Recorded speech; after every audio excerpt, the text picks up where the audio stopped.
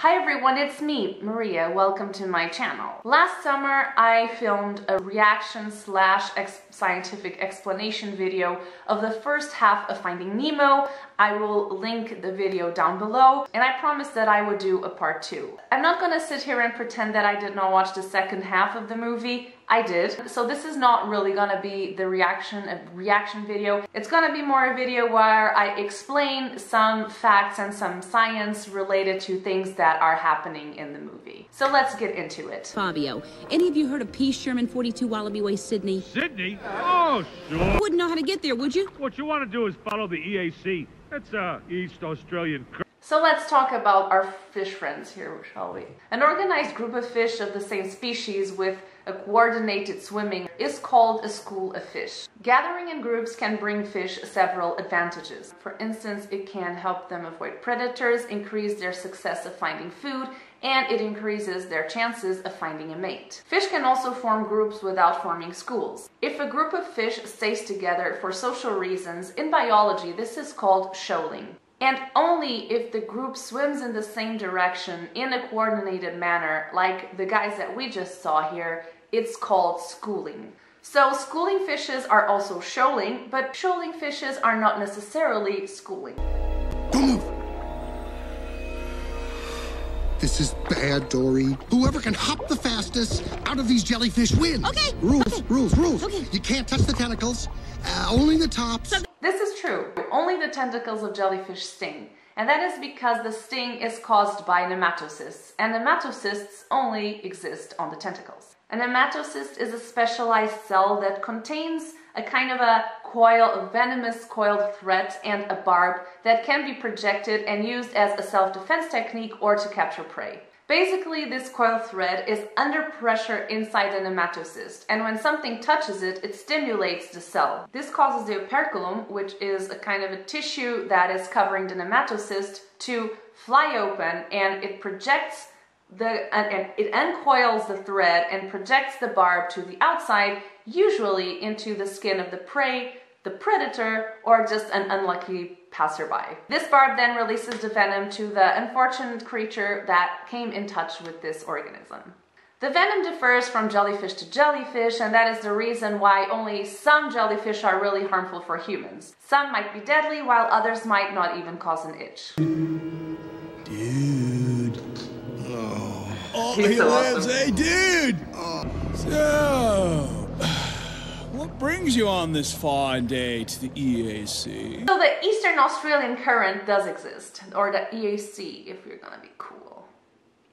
Okay, cringe. And every summer it does transport thousands of fish from the Great Barrier Reef into the Sydney Harbour. But it is really not a visible swirling tube that you can just jump in and surf on. Unfortunately. The current is much bigger than that, transporting 40 million cubic meters of water southward.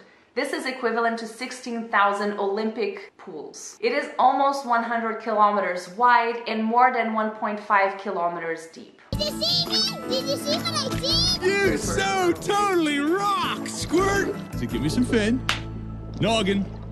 Dude. These guys are green turtles, and they are one of the 7 existing marine turtle species. And there is something here which is not accurate. Bum, bum, bum. It is highly unlikely that baby sea turtles will ever find their parents, ever. Females go to sandy beaches to lay their eggs, and once they are laid, they cover them, but they immediately leave the site. And they do not come back to help the baby turtles in any process from them hatching until they go to the water, which means they hatch and they make their way into the ocean all by themselves. It might happen that during their, just casual swimming around, they might encounter one of their parents, but there's really no evidence that suggests that they would even recognize each other as kin. So as much as it would be adorable to imagine little squirts swimming around and Mr. Crushes swimming around with little squirts, it really does not seem like this is something that happens in nature. One other fun fact that they did not include here about turtles is that turtles actually breathe air, so they do need to come to the surface to inhale to replenish the oxygen and replenish the air in their lungs. They can submerge for hours at the time when they are resting, but while swimming, they do need to come rather often to the surface to breathe. Oh, big fella. Whale. Okay. The best. Maybe he only speaks whale. I laughed so hard Dory. in this part. What are you doing? What are you doing? Too much orca. Didn't it sound a little orca-ish? It doesn't sound orca. It sounds like nothing I've ever heard. It's just as well he might be hungry. Don't. I didn't find concrete answers, but it seems to me that this is a blue whale. For me, honestly, whales are probably one of the most interesting animals out there. They have always fascinated me since I was a child, and they still do. And I know I'm not alone in this. And I think one of the reasons why whales are so beloved and why people feel so attracted to understanding these animals is the mystery that actually still surrounds them.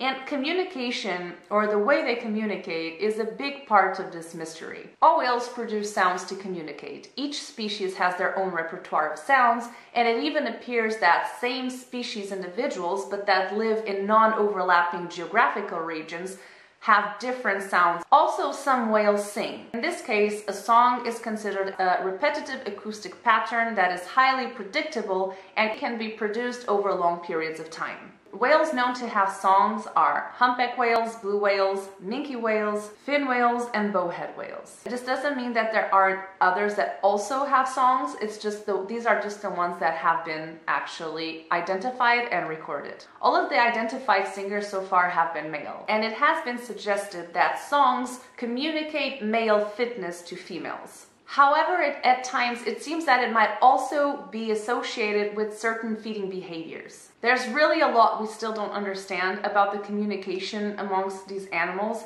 and there are researchers that dedicate their entire life research to understanding it. Over the last centuries, especially due to whaling, the population of blue whales all around the world is severely depleted. A recent study puts their global population somewhere between 10 to 25,000 individuals, which, if we consider the entire ocean, is really not much. We are going to be petty and we really want to analyze the movie for its scientific accuracy. I'm pretty sure that a fish like Dory could not produce the same sounds as a whale. You're welcome, knowledge. Crikey! All the animals are gone mad!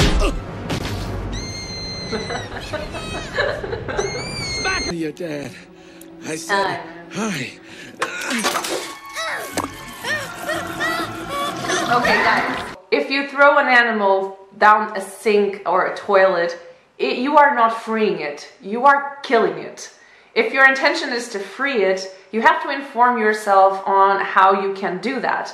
Different fish have different ways that they can be freed. Some might not even be freed and survive afterwards. Most of them probably won't because they are used to being fed, so they don't even know how to look for food, and they also don't know how to avoid predators. So best thing is that you take care of the animal that you have responsibility for. But if you want to free it, throwing it down the toilet is not the solution because it will die. Or the sink, or a dentist sink. I'm aware that the intention of the movie makers was not to be accurate in this point. They just needed a way for Nemo to get out of the dentist office into the sea. This was a way they found. Fair enough. But in reality, he would probably be kaput. Okay? So, proceed. That was harsh. Totally. Seriously, Marty, did you really do all the things you say you did? Pardon? Yeah, there they are. Look, Scar, it's your friends. Don't be alarmed. Oh, we just wanted to make sure that our newest member got home safely. Now go have an adventure. Goodbye! See you later, dudes! Bye, Elmo. Nemo. Nemo. Bye, Nemo. See you after school, Dory! Bye, guys! Bye, son. Ah, that's delightful. The end. So, this was it, everyone. I apologize for the changing in light. It's been clouds everywhere, not clouds everywhere, it's raining, not raining, windy, I don't know. Weather's going crazy. Please let me know if you have any further questions regarding these animals, regarding anything marine related, or just anything else that you want to ask. Since I have been away from YouTube quite a lot, I have been more active on Instagram. I post a lot of marine related stuff there and sometimes some science related, PhD related stuff. So if you want to keep up a bit more with me, you can follow me there somewhere. It's gonna appear somewhere here and it's down also below. This was it. Thank you much for watching and I hope to see you in the next one.